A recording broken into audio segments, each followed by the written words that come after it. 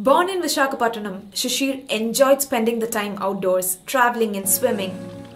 His love for the sea brought him to the merchant navy. He has cruised through the 7 seas. And the tragedy of it all is that the same water that once gave him so much joy has now taken away his independence. One poolside party, he fell into the pool and banged his head on the bottom, sustaining a spinal cord injury. He couldn't feel his body anymore. He was left paralyzed. It took him years to get back his lost confidence. Now, he continues his adventure sports, having recently done paragliding and scuba diving.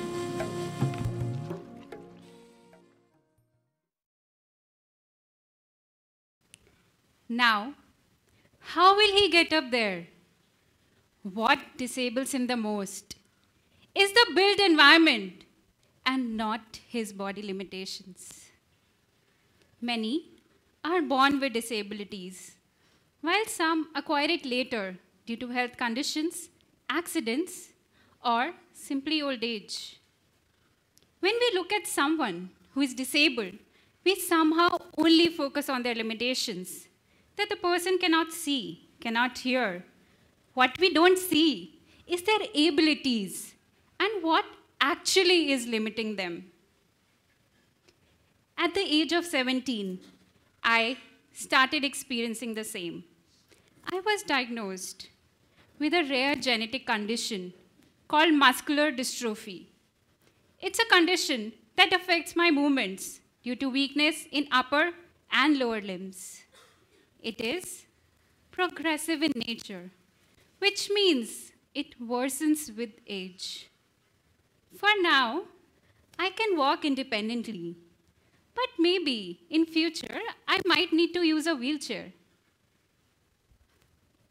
Before, I used to do mountain treks. Now, I need to find out. And it's a huge battle for me.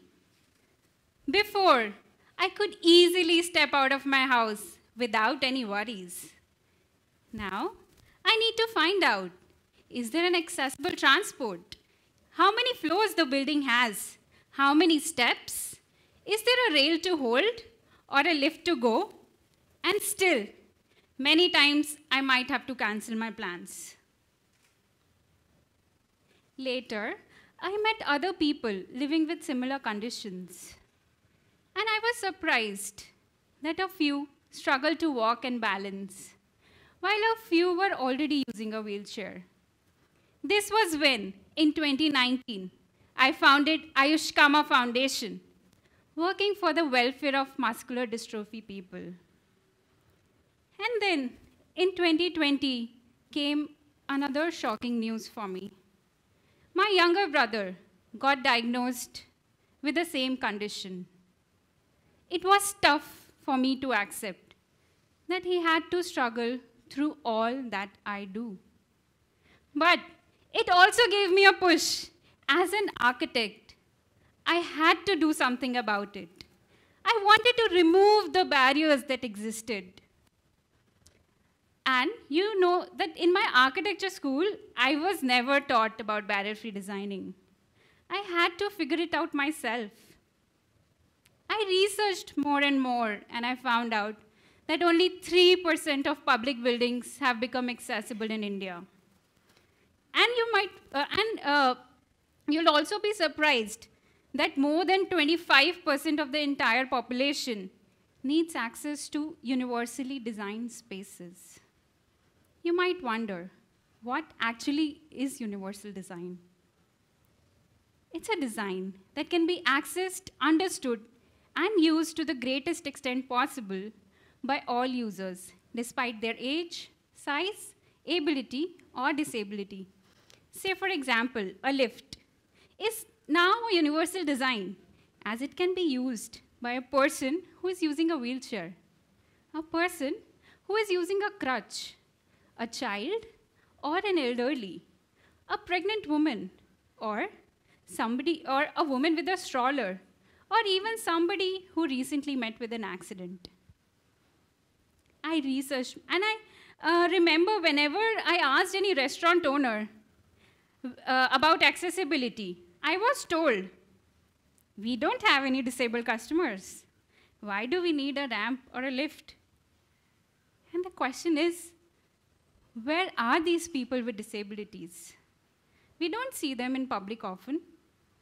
Is it that we are afraid to venture out, or are the circumstances limiting us? I dig deeper and I found out that the accessibility laws and standards, they exist, but they're not implemented properly. Key elements such as ramps, lifts, accessible toilets, signages, they're often overlooked. And this usually leads to unusable features and a wasted budget. And one of the major reasons is lack of awareness amongst the key stakeholders like architects. And this was when I met Peter Gibson.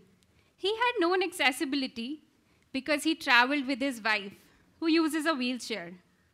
As a co-founder, I joined him to develop EnableMe Access. At EMA, we facilitate the use of accessibility in the built environment. We have 3 programs concerning 3 different stakeholders. First program, we train the designers, architects and engineers on accessibility standards and laws. We give them an experiential learning. An activity we do with them is to make them experience different disabling conditions, like using a wheelchair or being blindfolded. And then they are made to design a toilet as per their own needs. We also give them the tools for accessibility assessments. We give them the realistic solutions for retrofitting as well as new buildings. Second program we do is to identify the gaps in the legal framework. We work with the government on advocacy and enforcement of laws. We plan to develop an online platform that works for rectifying the compliances in the building plans at the stage of approvals. You might know that last year, the Member of Parliament, Shashi Tharoor, he met with an accident. And it was only then when he found out that the Parliament building is not accessible. It took him an hour to enter this building. And this is what gave me an idea to design EnableMe Access Race. It's our annual event where we'll be inviting the politicians, the real estate developers, and the designers, and also people with disabilities to come together. We'll make them simulate into different conditions, like getting old, or simply using a wheelchair. And they'll be asked to explore the whole city for one day. And by this, they will be rewarded and also filmed by the media. This is how we plan to make accessibility more attractive and visible. Our goal is to have people like me travel without any barriers.